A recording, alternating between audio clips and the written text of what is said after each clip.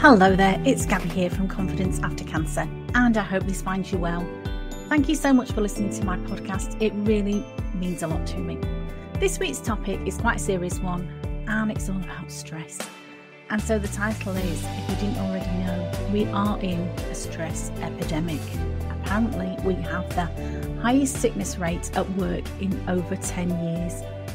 People are taking time off work just because they can't cope. So I'm going to talk to you today about if this resonates with you, if you are feeling like you are stressed, or if you're feeling like your stress levels are unmanageable, what can you do? Because I really believe that getting sick is a consequence of stress, okay? And I know this because for many years I worked 12-hour days. I thought I was too busy and didn't have time to be sick. I was constantly tired, but I kept on going, as many of us do, because that's just how life is. That's what I thought at the time. That was my mindset until, somebody tapped me on the shoulder. The universe tapped me on the shoulder. I found a lump in my breast, and 4 weeks later I was told, you have cancer. Now, after that panic, I saw that the way that I had been working just didn't work for me to be healthy. I saw that we can often push ourselves until we break down and change is forced upon us, often in the form of serious illness. Now, I've been healthy and clear of cancer now for 15 years, and I've kept my career, and I've also run a business as well. I have more energy now than I had all those years ago, and I know it's possible to recover your health and to enjoy your career and your life after illness. So what can we do if this is touching a nerve with you? First of all, I'd like to think about an analogy that somebody told me years ago, and it's really, I love this imagery. If you had a goldfish in a bowl, and the goldfish is swimming around in its little bowl, as they do, and you notice one day that goldfish had a tumour, it had a bit of a growth on it, and you also noticed that the water in the goldfish tank or the goldfish bowl was really murky and dirty.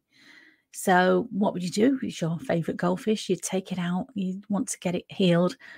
Take it out to the vet who's going to cut out that tumour. Maybe give some drugs to stop the tumour growing again.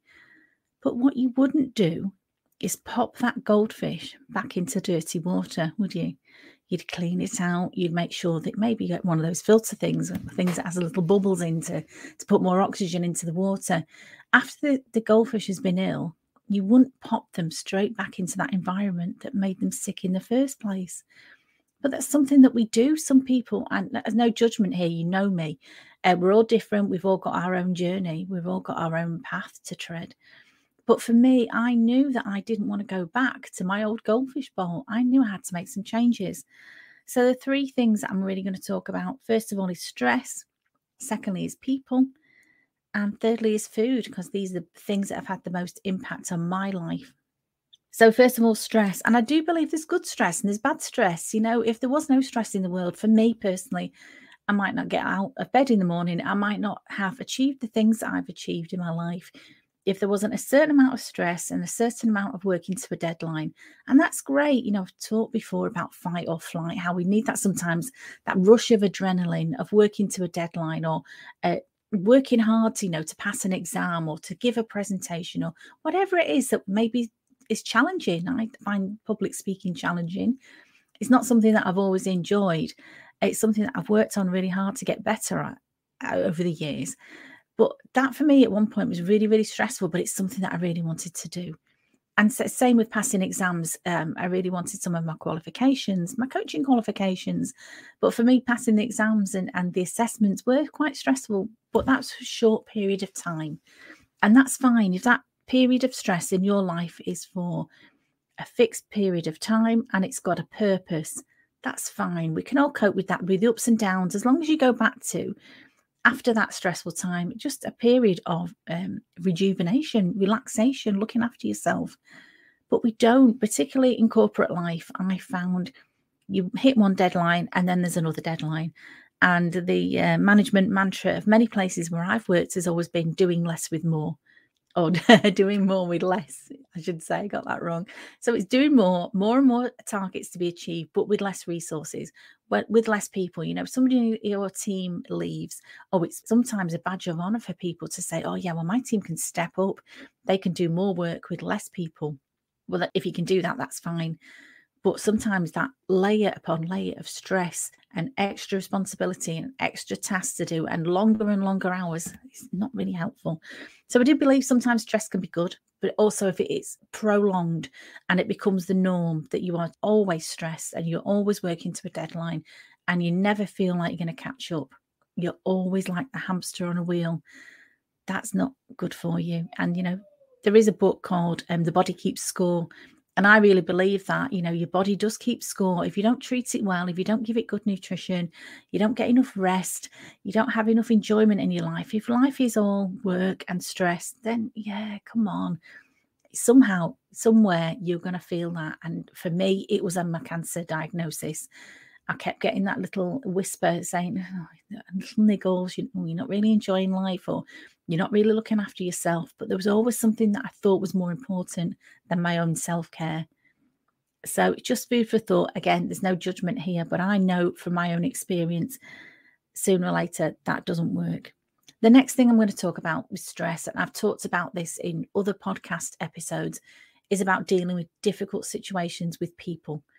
People in our lives, again, good and bad, but people can be a cause of stress for us all, whether it's, your relationship, whether it's your family, whether it's your work colleagues, whatever it is, you've all got choices. And I believe for a while, I can't help it, she makes me feel like that. Well, actually, nobody can make you feel like anything, nobody can make me feel bad. I've allowed people to maybe push my boundaries, but I didn't set those boundaries. I didn't articulate them very well. And then I got really resentful when people were overstepping my boundaries and not treating me in a way that I thought was respectful. But again, I've taken responsibility for that now. And that's something that I've learned to manage, quite late in life. But it is something that's made a huge difference to the quality of my life.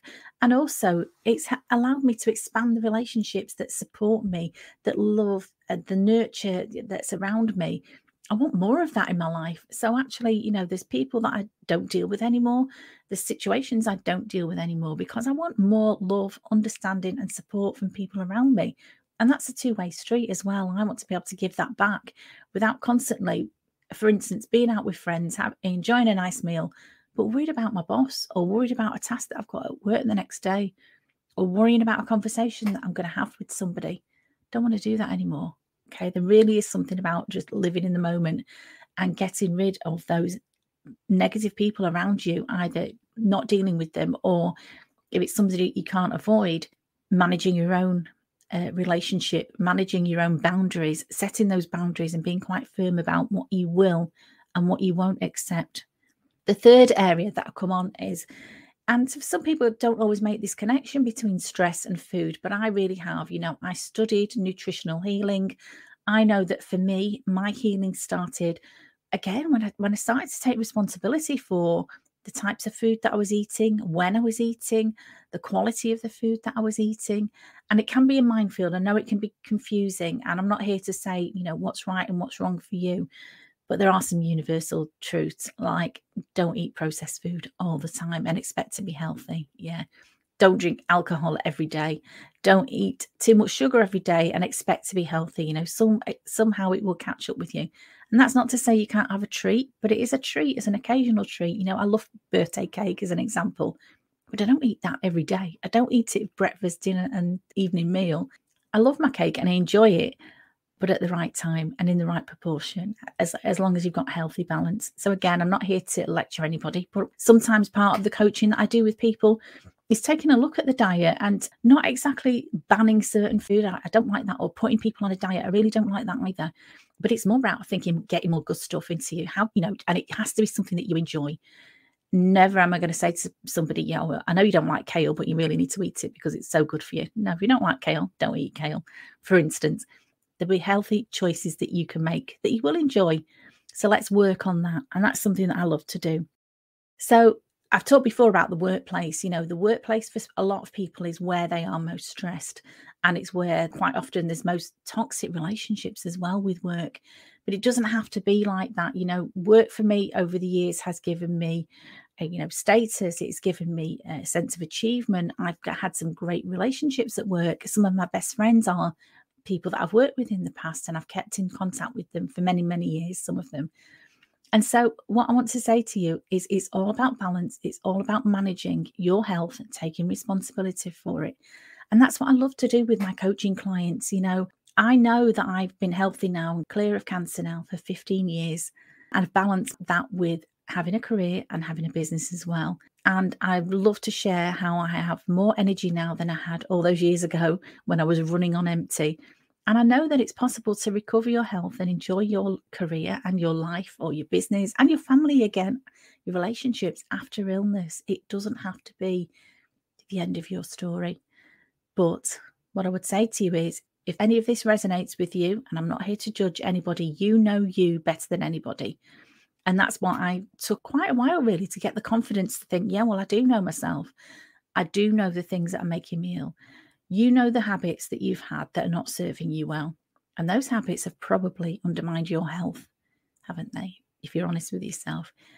And if you want to be healthy and happy, you have to change. Okay, you have to find new ways to work that don't cost you your health. You know the saying, first the universe whispers and then it shouts. And if you still don't listen, it will hit you over the head like it did with me and my cancer diagnosis. But I'm listening now and I've taken heed, I've taken stock, taken responsibility. And the joyous thing for me is I can share what I've learned with other people. I can show them how they can have vibrant health.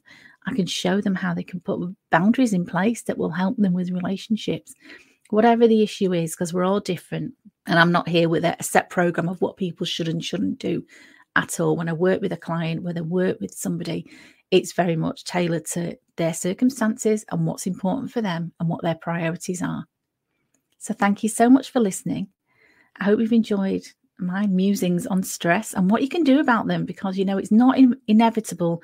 I'd said before, we have a stress epidemic, but it doesn't have to be that way for you. You have choices, okay? And if this strikes a chord with you, I'd love to hear from you, and let's talk.